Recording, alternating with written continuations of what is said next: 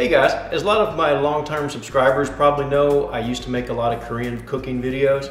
I haven't really been doing that a whole lot lately because I've been traveling and it's kind of complicated to do in some of those small apartments that I've been in and hotel rooms and such.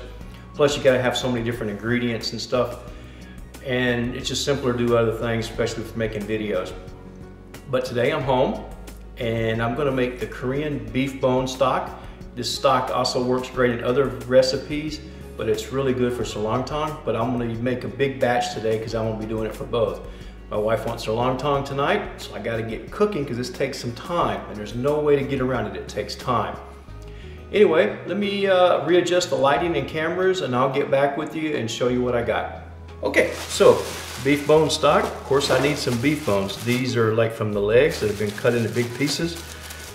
We get these from a local butcher place. They actually bring in live animals and butcher them. It's a traditional butcher market and we get a really good price on these, a lot cheaper than buying at the Korean market, and they're usually pretty good quality. My wife says these aren't quite as fresh as we get sometimes, but these are probably a week old. Brisket. The flat is traditionally, like if you go to the Korean restaurants, you'll find that they cook with brisket. Now, luckily today in the market, I found a fairly small brisket because I don't need a whole bunch of brisket for doing this. And I'm gonna trim that up here in a minute and I'll show you how I'm doing that. And I'm gonna be smoking part of that on the barbecue grill. So anyway, garlic, ginger, and a big pot and water. And that's really all you need. So anyway, I'm gonna get the bones in here and I'll show you that here in just a second. All right, so I got the bones here. Now what I'm gonna do is I'm just gonna cover them with water and I'm gonna let them soak for 1 hour. These are frozen. If they weren't frozen, you could go for just half an hour or so. Basically just starting the cleaning process. And we'll put enough water in here to cover these, and then we're gonna let them set for 1 hour. All right, so for the brisket, I'm gonna trim off some of this fat. For the portion that's gonna go in the Seolleongtang, I'm gonna get rid of a lot of the fat. What I'm gonna put on the smoker, I'm not gonna get rid of all of it. And the fat's gonna go over here to the side because we can render that down for something else.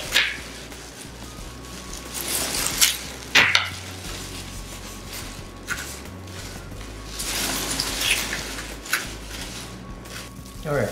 Now we cut a big hunk of fat off right here. We're going to take this and we're going to go under here.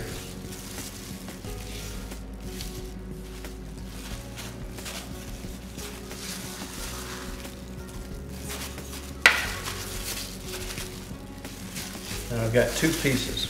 This is what's going to go for our soup. I'm going to continue trimming that up and I'm going to cook this on the barbecue grill. Alright, so we've got our brisket flat all trimmed up.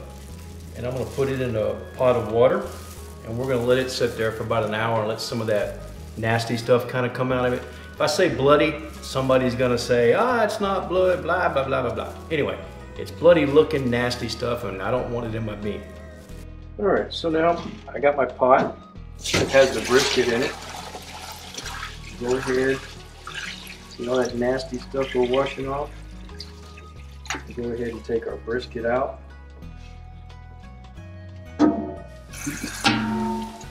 Wash the pot. Wash your brisket off a little bit. Put it back in the pot. Cover it with water. Now we have our pot with our beef bones. We're basically going to do the same thing. Except I'm not going to put the bones in the strainer. Not this time.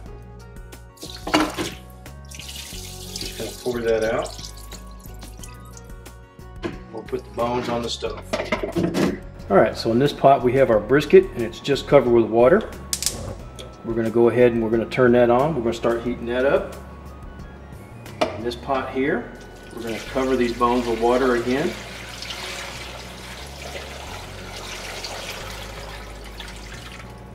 And we're going to turn this on and we're going to heat it up and we're going to bring both of them to a boil. And we're going to boil both of them for about 30 minutes.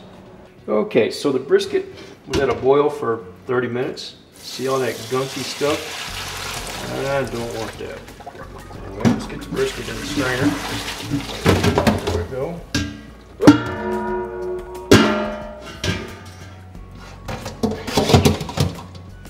I'm going to wash that off. We also need to wash our pot. All right, so we're putting some water back in our pot.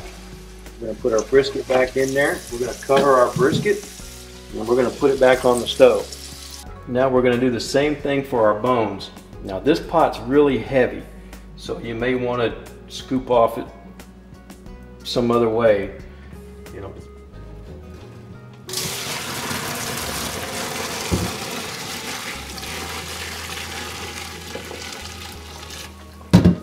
Had that water running, maybe you didn't hear. Anyway, what we're looking for is we're looking for a good clean soup. And all that gunky stuff, we want that gone. You don't want that in your soup. It won't be milky, it won't turn out right. Anyway, I'm gonna go ahead, I'm gonna wash these off camera and get everything going, and I'll be back with you here in a minute. Okay, so my brisket's coming back up to a boil. My bones have been washed.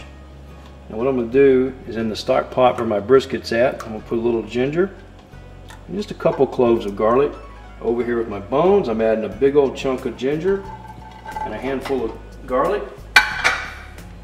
We're gonna put some fresh water in here.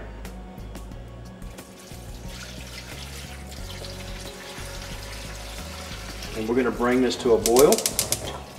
Not a simmer, a boil. It needs to be boiling, because the boiling will leach out the calcium, magnesium from the bones. Now, as the level in this pot goes down, I'm going to make it up with water from this pot, and I'll just slowly keep transferring it over. When my brisket gets done, I'll take it out. We'll talk about that here in a little bit. Okay, so now this is coming up to a boil just how I want it, and this is when I talk about boiling instead of simmering, this is what I'm looking for. I don't need a rapid boil, so here whenever that does come up and when the boil starts to get rapid, I will reduce the heat a little bit. Now I'm taking off the fat and foam that come up to the top, but notice how the water is still clear. It's not getting any of that gunky stuff that it had before, and that is what we want. Oh, it's pretty easy from this point on out. It just takes time, and lots of time. Okay, so our water level is going down, so we're going to take some of our water we're cooking our brisket in. We're going to top it off, and then we're going to put more water in with our brisket. Alright, so we're going to test our brisket and see if it's done. Stick a chopstick in there, just easily slides out. Yeah, I'd say that's done. So we're going to take our brisket and put it in some ice water. Now if you don't have brisket or can't get brisket, you can use a chuck roast. Those work pretty good too. Now I'm putting it in ice water so that it'll cool quickly and it doesn't turn gray. We'll need some green onions. We're gonna go ahead and chop these up. I like to slit these ends because they're kind of thick.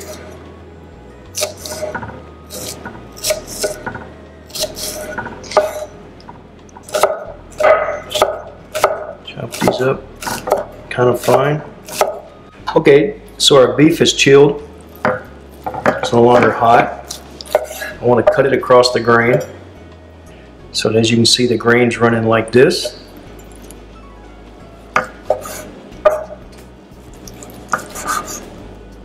That.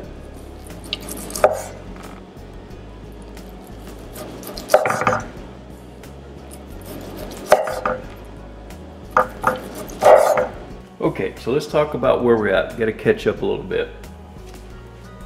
I boiled my stock for about 3 hours at a slow boil, constantly skimming off any fat or scum that came off the top of that.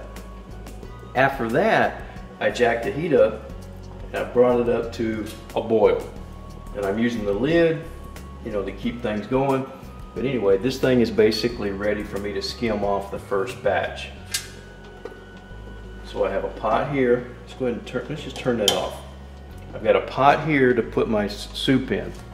In this pot, I've just got water, and I'm heating it back up because I'm going to have to replace the water that I take out of here. And if I already have water that's hot, it'll come back to a boil faster. I know this is like a 12-hour process and I'm talking about saving a few minutes, but hey, it makes me feel better. You don't have to do this. You could just put cold water in there, turn the burner back on, and bring it back up to a boil.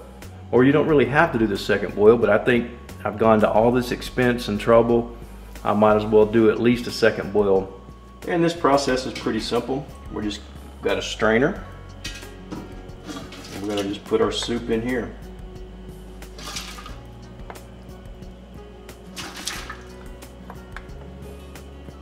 The bones are still feeling pretty heavy, so they've got a lot more good stuff to give up. Whenever they get really light, that's when we know we're done making soup. Okay, so we have most of the liquid out of here. We're going to go ahead and turn this back on, put it on high, and then we're going to take our water that we've been preheating and we're going to start adding to this pot. And we're going to fill it all the way back up. Alright, so our second batch has been going for about 1 hour and 45 minutes. It's nice and milky white looking. That tells me it's time to strain it off, and it's going to be the exact same thing on this batch as the last one. And just like last time, we're going to take some of this hot water and we're going to put it in our pot and we're going to bring this back up to a boil. Now this time the bones are starting to get a lot lighter. We're probably going to boil for probably about 2 to maybe 3 hours, and this will probably be our last batch. Okay, so now our soup has been boiling for another 2.5 hours. And this is the last boil that I'm going to do on it. My bones have pretty much given up everything they're going to give up. So we're just going to take this last little bit of liquid or soup and we're going to put it into, I got a separate pot here because my other one's getting full. And now so that I can get to my soup a little better, I'm going to take these bones. I'm just going to put them in the sink for right now, let them cool off. Now they are a lot lighter than when we started. I could probably boil these one more time, but we're not going to get a whole lot of flavor out of them. And so I kind of hate to waste the gas boiling them one more time. Okay, so an update on where we're at. We've got our big pot washed out and cleaned. That is one of the hardest things about this, is all the cleaning. You got to clean bones, you got to clean pots, and then add on top of that, because I am filming, I'm cleaning the stove all the time and this and that. Anyway, cleaning is one of the hardest parts. Now, we're going to do the final mix. You can ladle this. If it's hot, ladle it. Oh, look at there. Still got some left in here. Now this is still a little warm. We're basically just going to go back and forth a little bit on these, so that we get a good mix.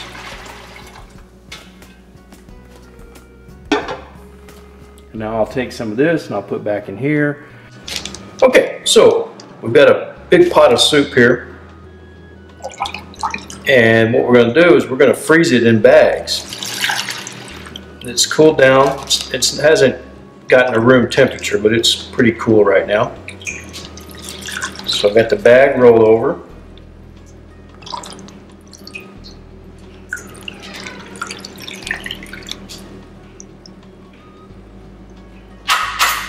I'm putting enough in here for like whenever we want to use it. You think this or a little more? We can put a little more.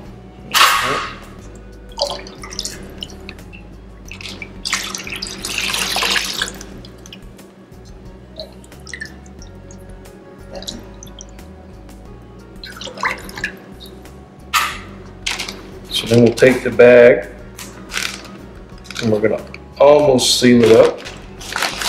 Push a lot of the air out. Make sure it's sealed really good.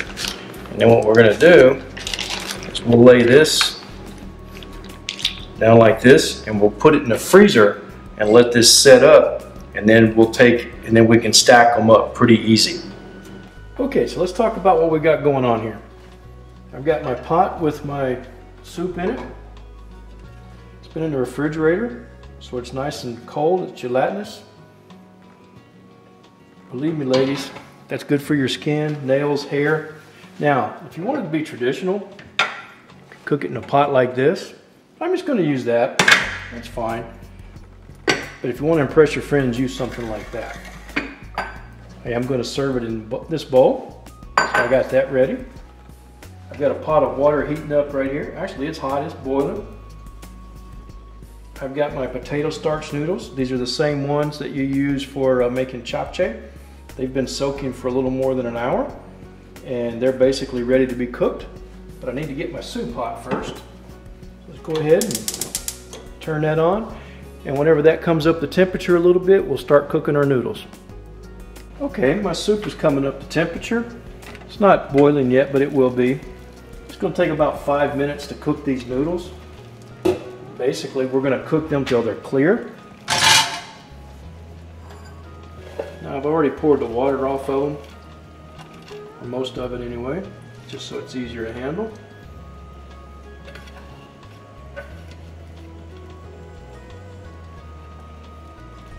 There we go.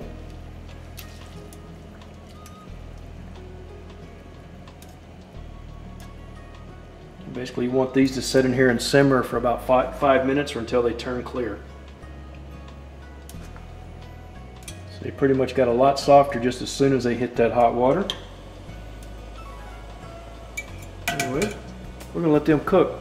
All right, now this only took about 2 minutes, but my noodles, they look done to me. So what I'm gonna do, put some of them in the bowl.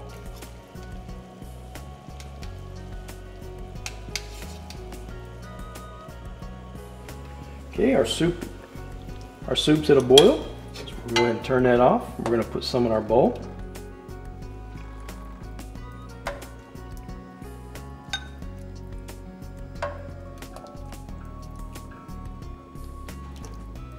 There we go. All right, now we're serving this with some kimchi. We've got a cucumber kimchi and a mu kimchi, takugi. Anyway, I made these two. Had my wife helping me. Here we're going to put a little beef on here.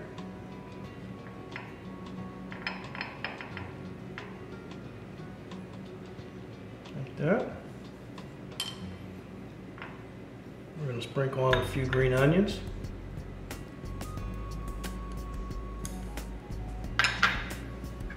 Got some salt.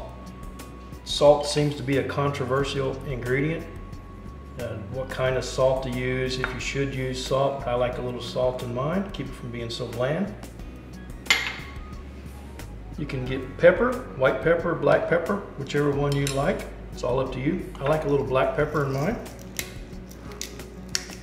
Not too much. There we go, about like that.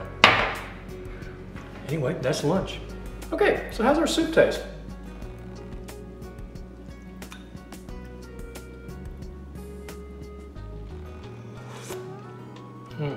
That's good. Real rich. A little spiciness from the green onion. Kind of bland, but that's what it's supposed to be. But I do want to maybe put a little bit more salt. But eating it with the spicy and strong kimchi, it kind of helps round everything out. Anyway, hope you guys give it a try. It is a lot of work, but give it a try sometime. It'll work for you.